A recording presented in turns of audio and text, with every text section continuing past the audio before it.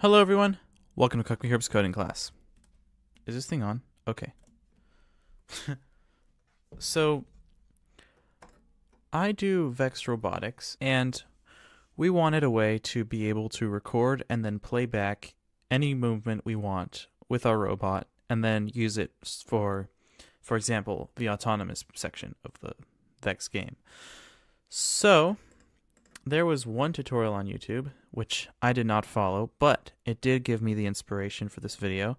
So their strategy was to get the motor velocities using the Pros API, and then simply write those into a giant C++ file that repeatedly calls the function to change the motor velocity with those velocities. And then they take that file, put it on their computer, compile it, and then they have a program. But this is really stupid for obvious reasons, because you end up with a giant 10,000 line C++ file that's just got all the values in it. So instead, I've devised a fairly simple system that is easily extensible for different motor configurations, and it writes the data directly from RAM into a file and then loads that raw data out of the file back into RAM. So it's a bit unsafe, but as long as you make sure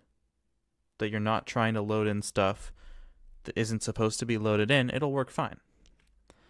So I'm going to make a new header file in the include directory, and this is a fake pros project. There's not actually stuff here because I'm just going to be showing you the parts that you actually need to modify. So in include, make replay.h, or whatever you want to call it. I'm calling it replay.h. And then in main.c, you should add an include. Include replay.h. Okay. Now here we'll do type def struct double wheels 4. So this means we're making an array with 4 elements, and it is a double, which is a float but twice as precise, in case you didn't know that. Oh, this should not be a comma, this should be a semicolon. My JavaScript brain is on. And then double prong, because our robot has 4 wheels, so 4 wheels and a prong, but if your robot has different motor configurations, you can make this struct, use the values that correspond to the motors that you have. And then int last. And you can make this a boolean as well if you want. It doesn't really matter. And then do replay step like that. And the reason we need to have this last thing is because, you're not supposed to put, I didn't put a semicolon at the end of that. Whoops. The reason you have to have this last thing is because I wanted to make it possible to have the arrays be of any length, and then just being able to read and write the files of different sizes from the disk. And the easiest way to do that is to just put on every single element of the array a value saying whether or not it is the last one, which is really stupid and janky, but it works. So I'm going with it. And then a replay is simply an array of these replay steps, so it's really easy to build one. So I'm going to write a file, So make a function void write underscore replay, because this is really where the bulk of the stuff happens. Figuring out how to read and write that struct took me an embarrassingly long time, but hopefully that will not be the case for you. So 2 parameters, replay step, so it is a pointer to a array of replay steps, and then char star file name, that's a string, and then we'll do file star f equals f open file name, comma wb, that means you can write to the file. And then this is very straightforward. For replay step asterisk I equals step I dash greater than last. I think you have to have these actually be connected. I'm not 100% sure. is not 1, I++. So you see this comes into play. We don't tell it how big the replay step is, or how big the replay is. All we do is just check in this for loop if it's the last one, and if it is, then we stop. And the reason you can do I++ here is because in C, an array is just a pointer to its first element. So if you add 1 to that pointer, you're moving forward by its length. It's pretty cool. And then you do fwrite I, and then you do size of replay step. So we are writing this step, we're writing this much data, and then 1, I forgot what that parameter does, and then f, that's the file that we're writing to, that we have opened up here. And then at the end you just do fclose f, and we're done. Now, loading in the replays is, unfortunately, it's a tiny bit less straightforward, but still not that complex. And it's also, unfortunately, if you edit this configuration, you also have to change this function, but it's not a huge deal. It's just a C moment. So replay step star read underscore replay, so it'll return an array of these replay steps, which is perfect because you'll want to read and write them and get the same data back. And then the one parameter it takes is char file name. So again, a string, what file name to read from. Pretty straightforward. And then this line here is literally the same as this one. And then we need to figure out the size of the file. So we do fseek f0 seek end, so it seeks to the end of the file, and then we do size underscore t size equals ftell f, which tells you what position in the file you are, and since we've seeked to the end, we know that's the end position, or in other words, the size of the file. And then we do fseek f0 seek set, which takes us back to the beginning of the file. Pretty cool. Now that we've figured out the size, we can allocate the correct amount of RAM to load in the replay. So we just do replay step asterisk replay equals malloc size. So again, we've allocated that size into a replay, and it's a pointer. And then we need to make another replay step, but this one is not a pointer because it's only one of them. Current step. And yeah, don't give it any value because that would be weird. And then int I equals 0 because we're doing a while loop, but we're going to use it like a for loop because of stuff. Anyway, while fread, and then in parentheses here, and current step. So we're passing it a pointer to this replay step we've created, which is going to be updated, you know, every time because this is going to be a while loop, comma, size of replay step. So what we're doing is we are loading in from the file, and the last parameters are 1, comma, f. Oh yeah, also this WB should be RB up here, not WB. Yeah. We're loading into this variable this much data from this file. So essentially, we're going to repeatedly load in one step to this variable, and then we are going to add the value of that into this array that we've created. And then the reason this is a while loop is because, look how convenient this is, this will return a falsy value if we've reached the end of the file. So then we just need to do, and this is the unfortunate part, we have to manually set each of these values. So if you modify, you know, how your motors are laid out, you also have to change this. So replay I dot prong equals current step I dot prong, because we've loaded this into here. I wonder if you could do some wacky like memory stuff where you copy the value of current step into this array. I don't know how you do that. If you do know how to do that, leave a comment because that'd be pretty cool. And then you do replay I dot last equals 1. And so basically on each step we're going to say this step is the last step.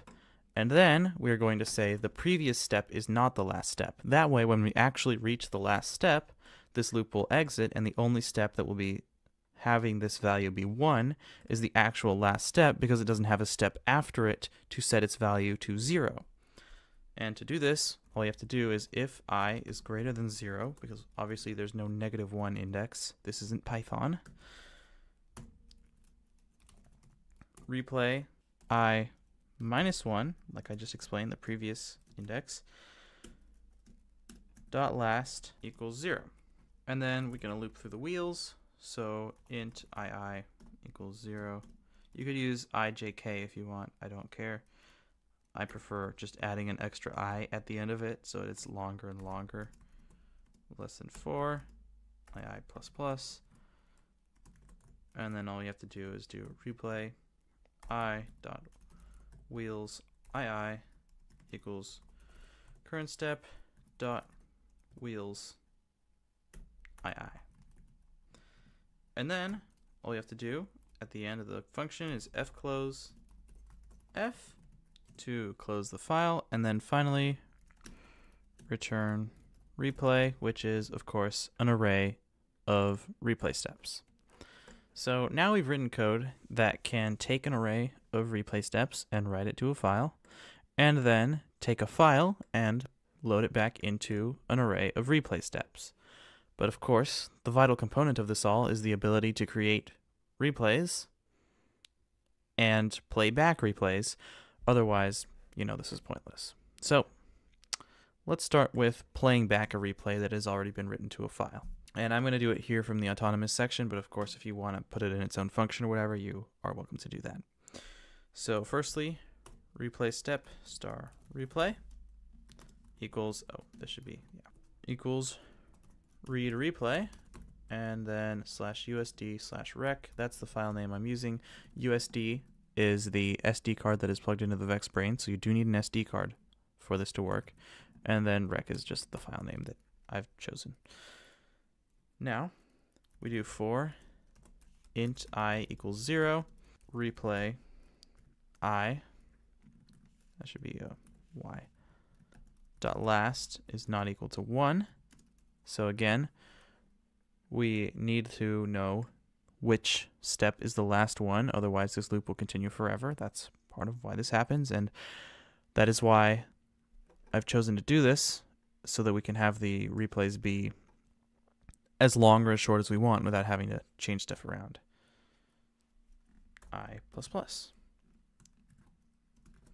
Then we just do for int II equals 0. You can space this out. II is less than 4. I plus plus. This is for the wheels. All we have to do is motor underscore move underscore velocity wheels II, and as you can see here, the wheel ports are stored in this array here, comma, replay replay I, whoops, dot wheels II. So we are writing the velocity to each wheel, and then we can do the same thing for the prong. It's just motor underscore move velocity prong underscore port, comma, let's replay I dot prong. Pretty simple. And then one last thing at the bottom of this for loop, delay 2. And that is because otherwise it'll just do it all at once and it won't work. And in the driver control, you also have to do delay 2. So if you want your delay to be different for some reason, the standard is to use 2 milliseconds. But if you want it to be something else, you have to also change it in the playback code. But There it is. That's the playback. And you should also stop all the motors at the end of it. But I'm not going to bother doing the code for that. Next, let's record a replay and write it to a file from the driver control code. So I'm just going to operate on the assumption that we have a Boolean called recording, which is set to false, and somewhere in the code it is set to true, triggered by some sort of button press or whatever. I'm not going to deal with doing that. And then we do int replay step equals 0, and we will add to that every single time. And then we do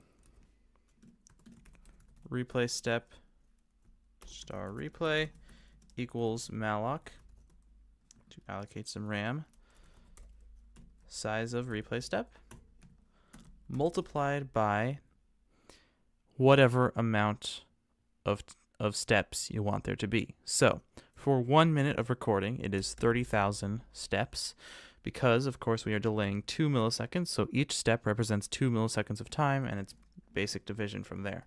1 minute is 60,000 milliseconds, and we divide that by 2. So now we have allocated 1 minute's worth of replay steps. And then I just realized all this should be in a while true. All of this should be in a while true loop. So now what we do is if recording for int I equals 0, I is less than 4. We've done this a lot of times. I++, replay step dot wheels I is equal to, and here's the important part, motor get actual velocity wheels I. So now what we're doing is we're getting the actual velocity of that motor, not whatever value we're actually sending to it, but the velocity of the motor after it is turned on the ground. And that way, when we set the velocity in this function, it'll be exactly the same and therefore more precise. And then we can do replay because we got that prong motor on ours. Again, you have to do this for however your motor configuration is, and then again, just do prong port. Now, if replay step is equal to 30,000, because that's how long we're recording for, and you can put this in a variable if you like. I'm just going to do 30,000. Then replay step dot last equals 1, so we're telling it it's the last one. And then we can do write replay